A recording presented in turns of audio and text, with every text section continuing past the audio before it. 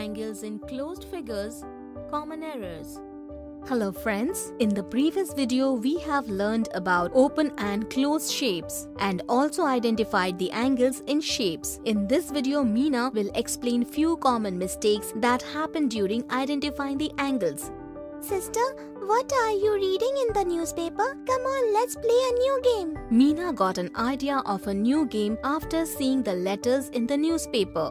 She circled some alphabets and asked Riva, "Can you separate the open and closed shaped alphabets and identify the different angles in them?" "Yes, sister, why not?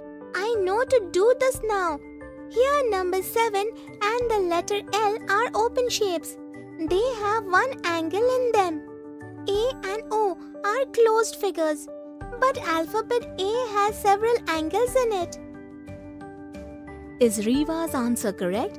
If you want, you can pause the video here and think for a while. Riva, you have identified the angles in A correctly. This is not closed shape but open shape. Really? But how is it, sister? The shape of A is closed from the top. Look here, Riva. While the alphabet A on a paper, the starting and ending point are different, and hence it is called an open shape. And if we draw O on a paper, then the starting and ending points are the same. Hence, it has a closed shape.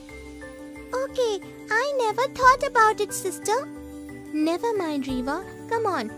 Now tell me whether the angles in these two shapes are the same. No, sister. First shape is bigger, so the angle will also be bigger.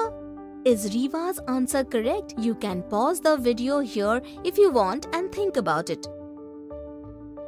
No, Riva, both angles are the same. Angles do not depend on the length of their sides. They depend on the rotation between the sides. Here, if I increase or decrease the length of the sides, then there will be no change in the angle. But if I increase or decrease the rotation between the sides, then the angle will increase or decrease. So let's place these two shapes on top of each other like this and think again. Do you still believe that both the angles are different? No, sister. They are exactly the same. Okay, so that means angles do not depend on the length of the sides. Now I have understood this very well, sister. Meena has made two angles between two lines. Is the angle marked in blue is greater than the angle marked in red? Or both the angles are same? These two angles are the same. Do you know why? Discuss this with your friends and teachers. In this video, we have learned few common mistakes related to identifying angles. You too can draw different figures and identify their angles. Thank you.